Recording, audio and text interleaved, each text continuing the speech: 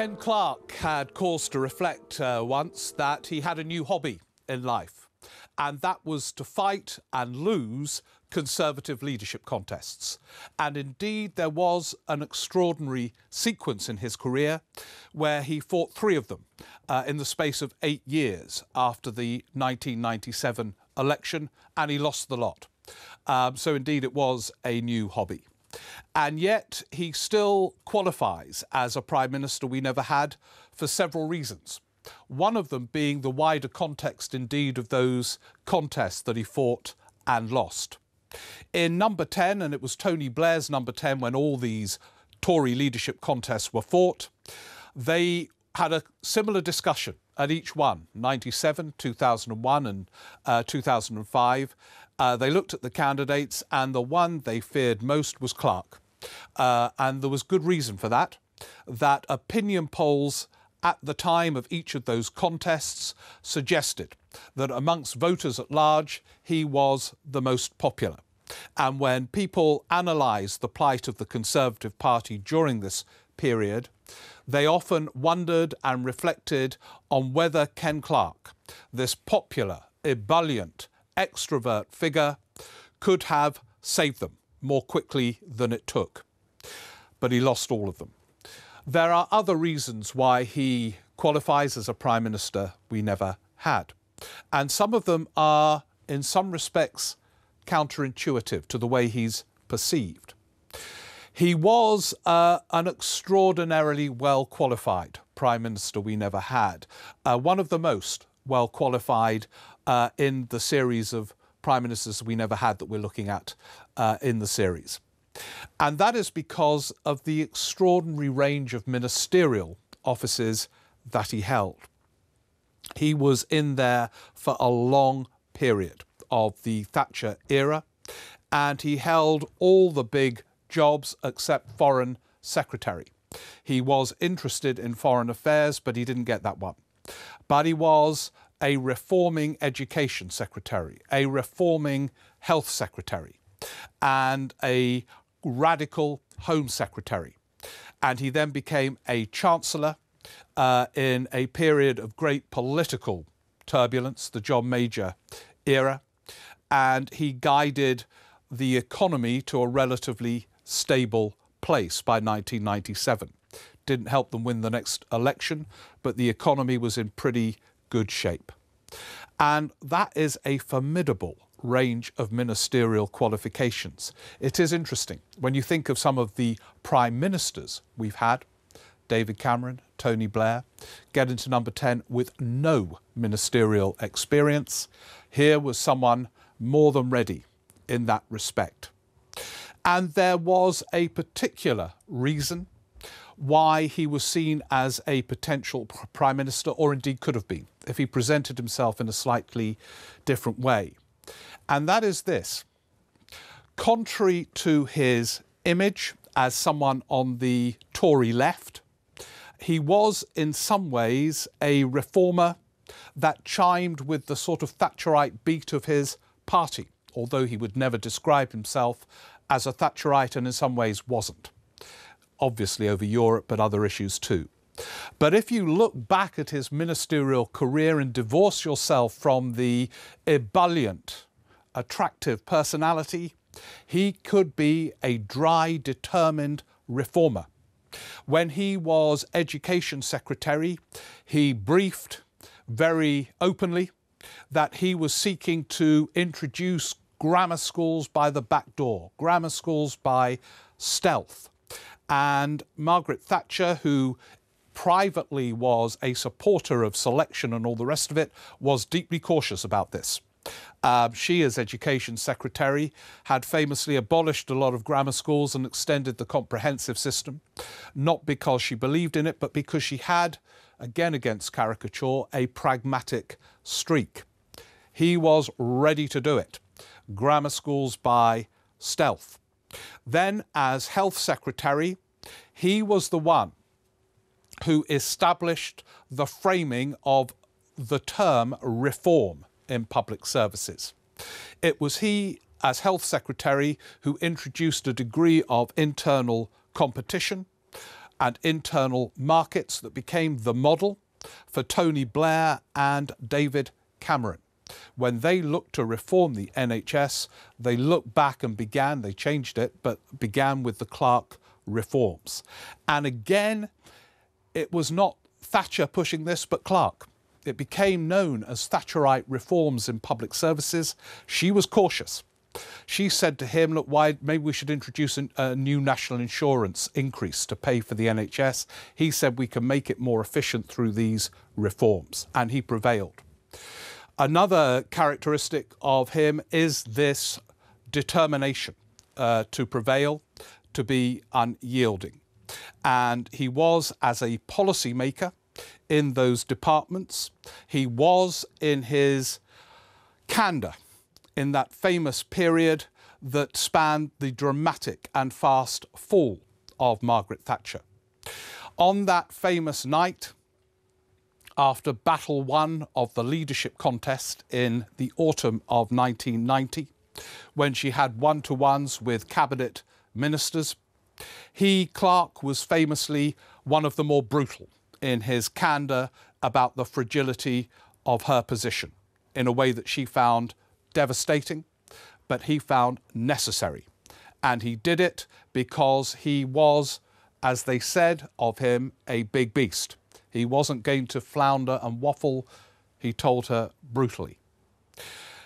And in this you can see the characteristics of leadership forming. A reforming minister determined to prevail, a brave enough public figure to tell your leader and prime minister your time is up, and then he became chancellor. And again, somewhat against caricature, he was an orthodox chancellor. He was wary of public spending increases at a time when public services, in some cases, were pretty close to being on their knees. He was very strict when those public spending rounds came round. He was also, and this was an era, of course, it was the last era, when chancellors were in control of interest rates. And rather like Roy Jenkins, when Jenkins was chancellor under the Harold Wilson Labour government in the 60s, Ken Clarke was very prudent, to use a Gordon Brown term, when it came to interest rate decisions. Even in the lead up to that 1997 election, when it might have been the instinct of a more reckless chancellor, he didn't cut interest rates drastically. Tony Blair and others expected him to, and he never did. And Roy Jenkins was similarly rigid in economic policy making up until the 1970 election. Both got credit for their rigidity, but their parties lost elections subsequently. There is an argument that Ken Clarke was too prudent with public spending. For example, John Major's Citizens' Charter, which he made much of, in which public services were meant to be absolutely for the citizens, and citizens would have the right of redress when public services didn't come up to scratch, was much harder to make sense of when public services were underfunded, as I think most Conservatives now accept they were in that period. But he was a tough chancellor, and in some ways, as I say, in terms of economics, Thatcherite, in ways that would have, under different circumstances, delighted his party. And in some respects, he was the star of that John Major government.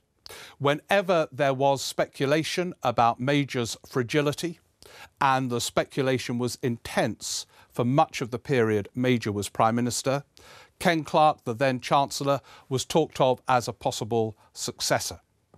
And when Ken Clarke sensed Major was in deep trouble, he said in his party conference speech, he was a mighty Chancellor, "Any enemy of John Major is an enemy of mine." And this theatrical demonstration of loyalty was interpreted in some quarters as the exact opposite, that he was showing his own great strength to such an extent it was almost patronising to the fragile John Major. For what it's worth, I think he meant it. I don't think Ken Clarke at any point seriously contemplated challenging John Major when on many issues they actually agreed. So there we have a Chancellor perceived to have been successful, and there has been much talk since that Labour inherited a pretty buoyant economy in 1997. As I say, there was an important proviso in this. They inherited an economy where public spending urgently needed to go up. But nonetheless, compared to some legacies, it wasn't a bad one. And he had all these other posts, and in some respects he reformed and changed policy in a way that should have delighted the party faithful. Which of course raises a very, very big question. Why didn't it? Why did he not become a Prime Minister, or at least leader of his party? Because he had one other qualification as well, before I answer the question. And that is this, that in terms of performance, I think Ken Clarke was the first of a new breed of politicians, and that is the one who discovered the art of the political interview. He was part of an era where big party rallies were in decline, although he was quite a good speech deliverer. But the political interview was becoming the most important stage for a politician. And Clarke was a brilliant interviewee. He was candid, funny, tough, and endearing. And I can't remember a political interview, even when he said things that were apparently embarrassing to himself, like he hadn't read the Maastricht Treaty or he hadn't read the Conservative Manifesto in 2017 or whatever. I can't remember one where at the end it did not appear as if he was emerging from the studio triumphant. And it was a fantastic base for Clarke. To give you one example, when he was Home Secretary in the early part of the Major era, the Chancellor was Norman Lamont. It was well known that Ken Clarke wanted the Chancellorship, and Norman Lamont was in trouble because we had left the exchange rate mechanism, everything was wobbly. And Norman Lamont, although actually I think a rather good interviewee, was scared to go near a studio in that period. So quite often, on programmes like Today, you would hear the following introduction. Interest rates are soaring, unemployment is going up. Here to discuss what's going wrong is the Home Secretary, Ken Clarke. He leapt onto any platform to talk about the economy in a way that was basically an unsubtle application for the not the top job, the Chancellorship that he wanted. And he got it. He replaced Norman Lamont.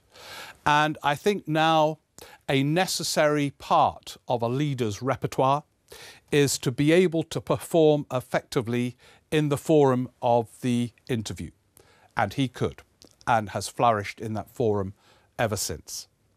Which again raises the question, why didn't he get it? And the answer, of course, as is often the case with the prime ministers we never had, is that strengths in some respects can be weaknesses in others. He was so resolute that he was not going to change his views on the issue that divided his party, Europe. And in this sense, there is another echo with Roy Jenkins, another prime minister we never had. When Roy Jenkins voted for Britain's membership of the then Common Market in the early 1970s against the leadership of his party, Roy Jenkins gave up any hope, realistically, of ever becoming leader of that party. Europe drove him above everything else. And it has been the same with Ken Clarke. And it shows that policy and differences with others over policy matter more than anything else when it comes to deciding who will lead a party. This is something I think David Cameron underestimated when he held his referendum. Friendship means nothing when there are differences over policy. Ken Clarke, in that major cabinet was close to the likes of Michael Howard and Norman Lamont. They were all at Cambridge together. They were known as the Cambridge Mafia. But they disagreed over Europe. Already Lamont and Michael Howard were becoming intense Eurosceptics, and Clarke was a passionate pro-European. And the internal battles in that major government defined him more than anything else. All the other things I've mentioned were sideshows. For example, there was a massive divide in the major cabinet over whether John Major should offer a referendum on Britain joining the euro, the single currency. It seems like ancient history now. But that battle was as intense as what form Britain should have some kind of relationship with the European Union after Brexit in the May cabinet. And Clarke held out for a long time in his conversations with John Major, insisting that it would be madness to offer a referendum on an issue as complex as membership of the single currency, and that with the British media being what it was, very, very difficult for a government to win. In the end, he conceded, somewhat out of character, but he came to recognise that without that offer, this Conservative parliamentary party might fall apart. The reason I say there are lessons in all of this for David Cameron is I think David Cameron had an overstated faith that friendship would determine the way some of his cabinet colleagues would campaign in his Brexit referendum. He thought the fact that he was mates with Michael Gove would be more important than Gove's convictions, which were in favour of Brexit. Friendship is not the overriding factor in politics. It's what people believe in the fundamental policy areas. And as I say, that major cabinet was full of friends, and they were fighting a civil war over Europe. And Clarke, along with Michael Heseltine, about probably the same level of intensity, were the pro-Europeans. And when that government collapsed in 1997, slaughtered in the New Labour landslide, Clarke was one of those left standing. There weren't that many. His main foe in the cabinet, Michael Portillo, had lost his seat. Michael Heseltine was still recovering somewhat from his heart attack, but there he was.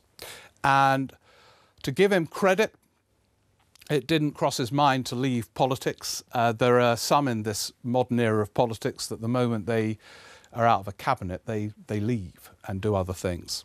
He is a political addict, and he was there to fight, and most particularly to fight leadership contests.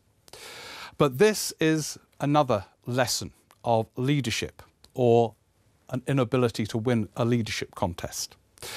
A lot of people asked during this mad phase between 1997 and 2005, when he fought and lost 3 contests, what's wrong with the Conservative Party? Why aren't they electing this popular figure who could communicate in a way that voters respond to? And the answer is they disagreed with him on Europe.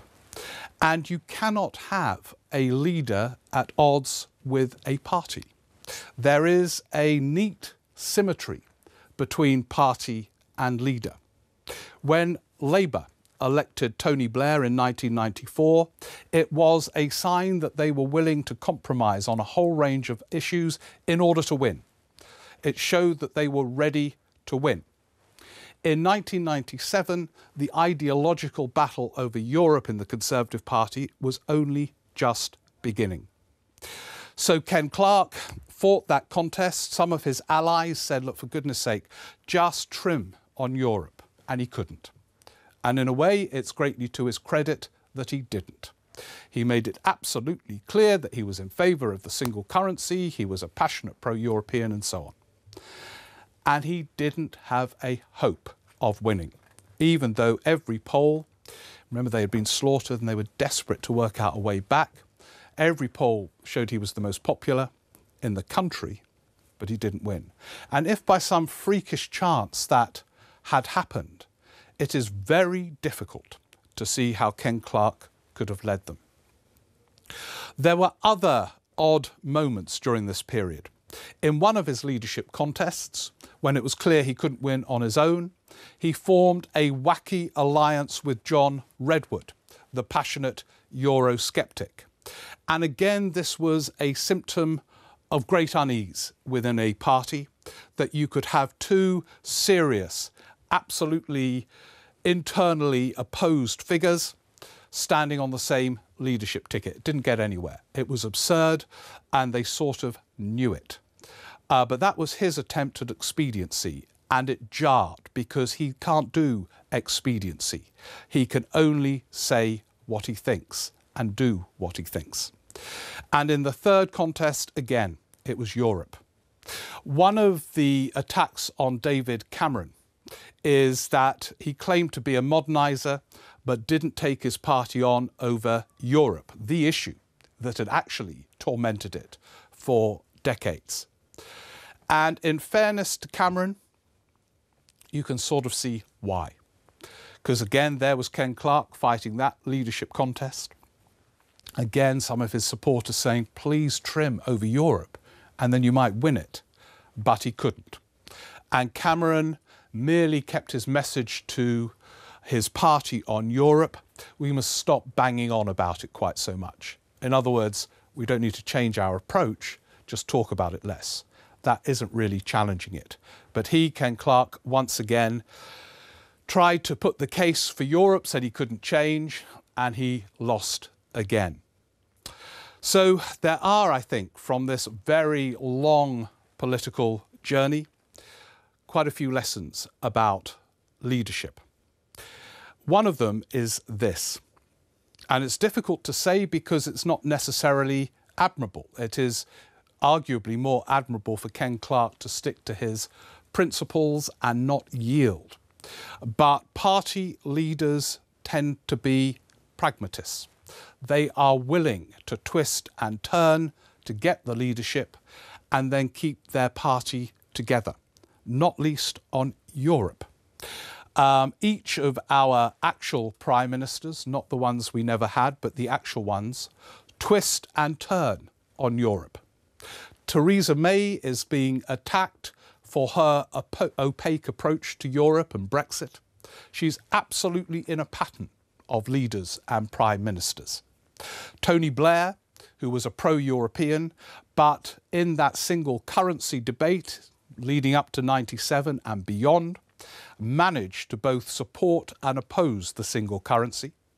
His policy really wasn't very different to John Major's, and yet he could slaughter John Major whilst himself keeping all options open.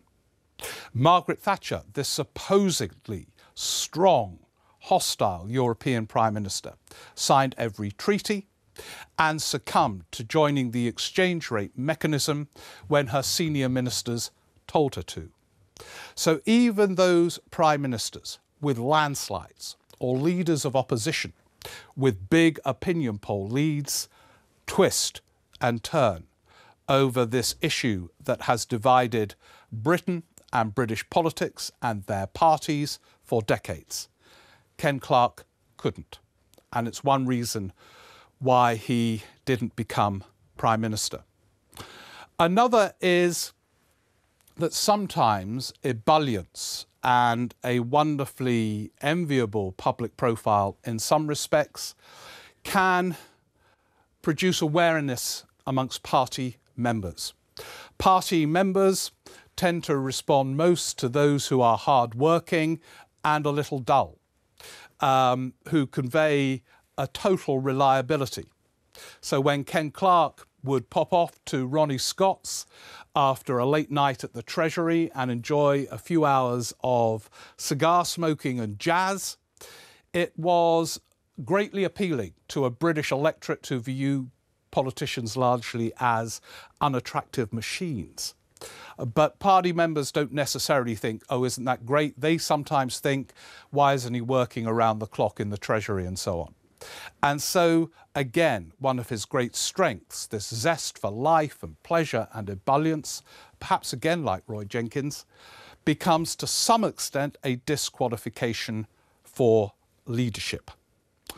But in a way, like, again, Jenkins actually, and not all our prime ministers we never had, I think Clarke has shown that it's not necessarily needed to get into number 10 to make an historic impact.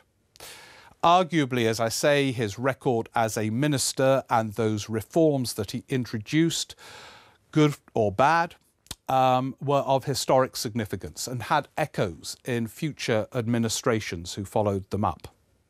But above all on Europe, he continued to make a significant contribution. He was one of the few Conservative MPs on the backbenches who continued to put a robust case against Brexit. He does so with total self-confidence because, unlike so many MPs scared of defying the outcome of the referendum, he is brutally candid again. He says he doesn't approve of referendums. It was an opinion poll on one day. And that very candour frees him to speak wholly candidly that his view that Brexit will be a disaster. And one of his many speeches from the backbenches on Brexit got one of those rare things in the House of Commons, a round of applause, as he passionately put the case against leaving the European Union one more time. He'll do it many more times to come, because in a way, both his addiction to politics and his passion for Europe means he is as committed a politician now on the backbenches as he was when he was described as the big beast who might be required to take over from John Major as Prime Minister, and when he fought all those leadership contests. Unlike some who disappear from politics, he is like those from an earlier era, the Dennis Healeys and others who stayed on when Labour were defeated in '79 and continue to have an impact. He continues to do so now. And there's no doubt at all his decision to fight the 2017 election when he was not in particularly good health was to do with this issue of Europe. Europe prevented him from becoming leader of his party and therefore Prime Minister. He became increasingly at odds with his party over the issue. But Europe continued to give a Prime Minister we never had a role and a purpose.